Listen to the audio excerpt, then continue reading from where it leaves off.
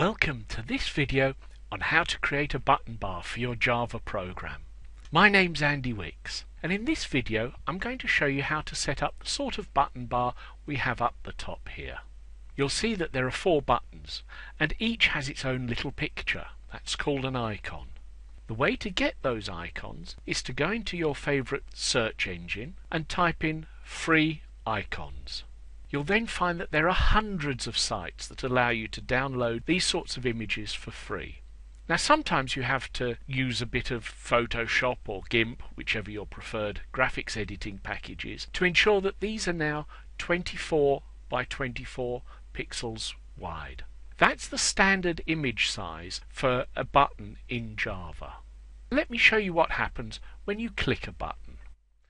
If I click the button with a pencil on it, I get this code. The first thing you need is the toolbar itself. You can create that by jtoolbar toolbar.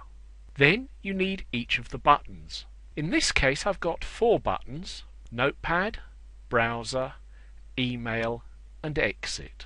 You just use JButton, Notepad, Browser, Email and Exit to create the buttons themselves. Having done that, you can instantiate the buttons. So in this line I'm going to instantiate the Notepad button, and I'm going to add an image from my images directory called edit.gif. Edit.gif is that image that's 24 by 24 with a piece of paper and a pencil on it.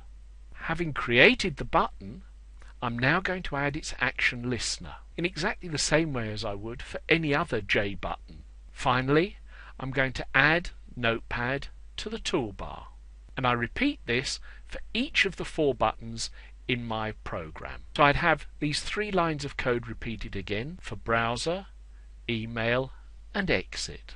Having done that, I can now add the toolbar to the frame. In my case I'm using a border layout, and I've used border layout north as the place for the toolbar to go, and that's a pretty standard system too. Now we get down to the action performed method. The action performed method allows me to check which button has been pressed.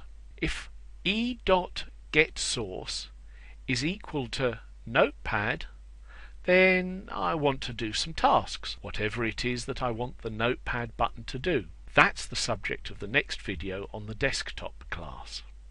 So now I have everything I need to make my button bar completely functional. But there is one other thing you should know. It's not just buttons that can be added to the toolbar. You can add drop-down lists, text boxes and all sorts of other things if that's what your program requires.